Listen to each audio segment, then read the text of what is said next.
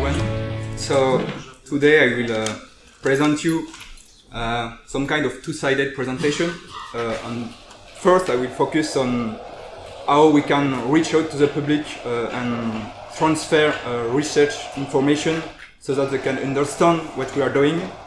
And the second part will be, if we have time, it will be more focused on research tool and tools for researchers. So first thing, I will go very fast on this, but still it is the backbone of our proposition and our work. So we are a platform. Oh, it's very dark. Okay.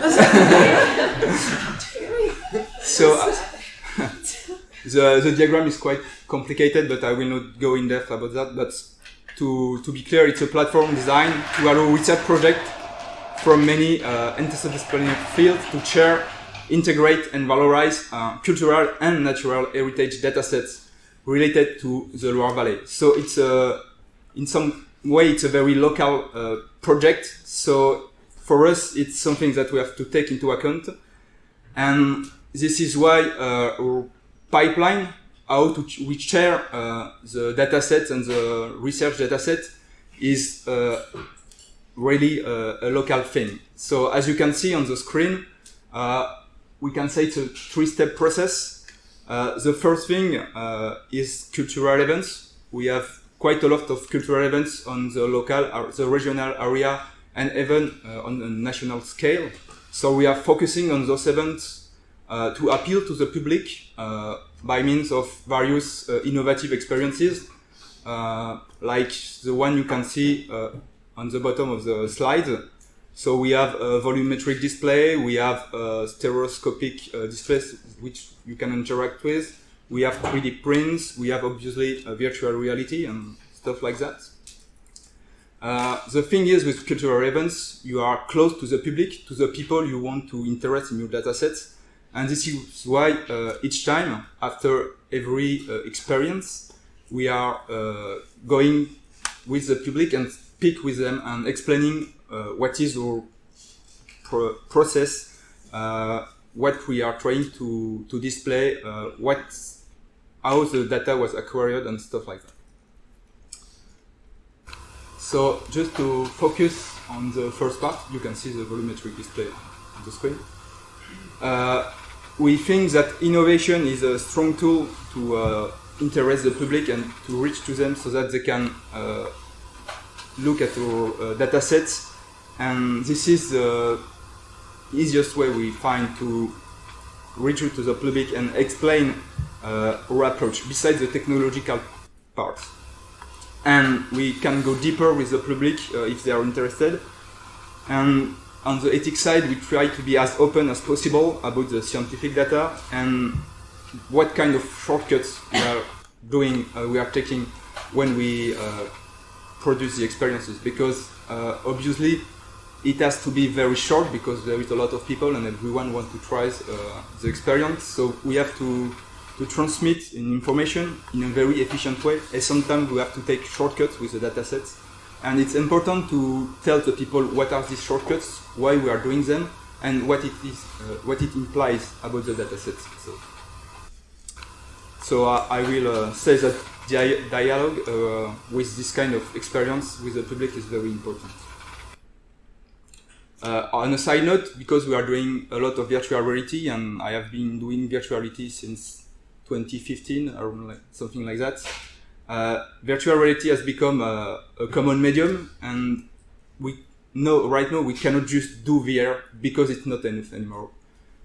We need to do good VR and often enrich the experience with added value, with very innovative interaction, or a stronger link between the virtual and real world. But the problem is we have also a lot of old VR experience, and it raises the question of what are we doing with this old VR experience? Should we reproduce them in some way, upgrade them, or should we not just don't use them anymore and move forward? And besides that, we have the other problem that to reach the gold standard in terms of quality of the VR experience, it requires no more effort and consequently more fundings to produce a good experience, and we have problems to find those fundings to do good VR experience. So this is a timeline of one of our exhibition, I would say. First it started as an exhibition, then it moved as when the exhibition was finished, it moved as cultural events with other medium of expression. Then we had the 3D viewer, so the web part, and we try every time we try when we go to the web to make a link between the Shiny experience and what is the core, the backbone of our research, the digital platform. So it's always difficult to have very nice but simple experience and to foster people to look what is behind the Shiny experience and the research data. So that's something we are trying to link, we are trying to make, but they are not really easy to do.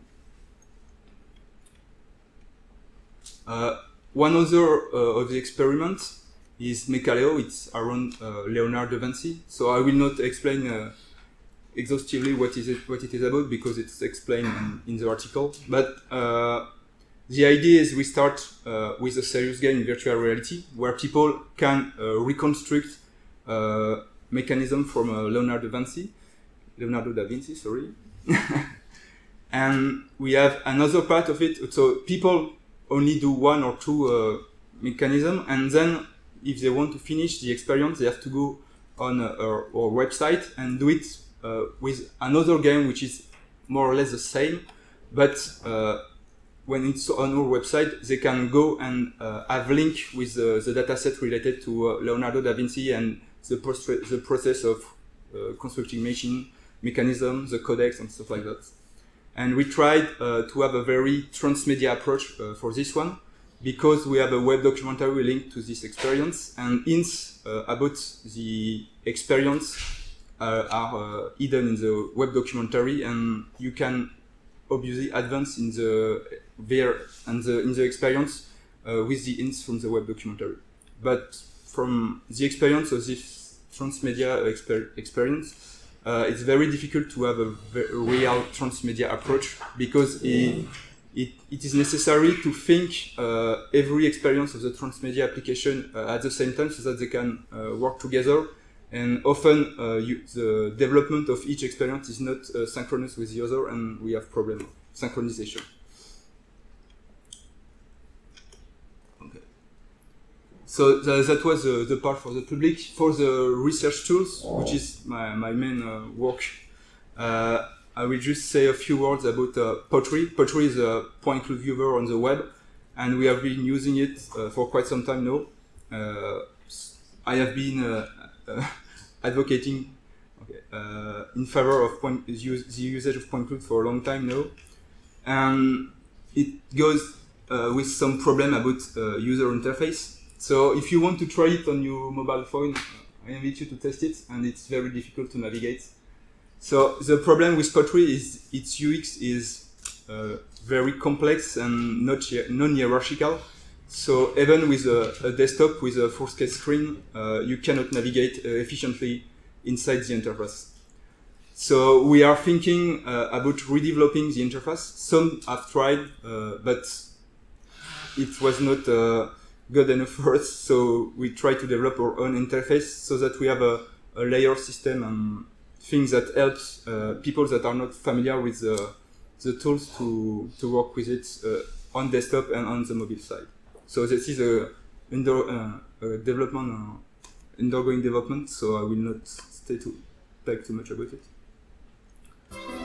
And the last part is again related to Pottery, but also to the interaction between virtual reality and desktop tools.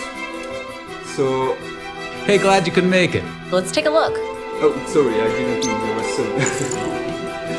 So the idea is to make a link between virtual reality and the desktop side, so that people can annotate point cloud. Those meeting rooms in the back look good. Can we check those out? So we are, the basic idea was to make something like the holodeck video you can see at the bottom of the slide. So it is a project by NVIDIA, and the idea is a mixed user collaborative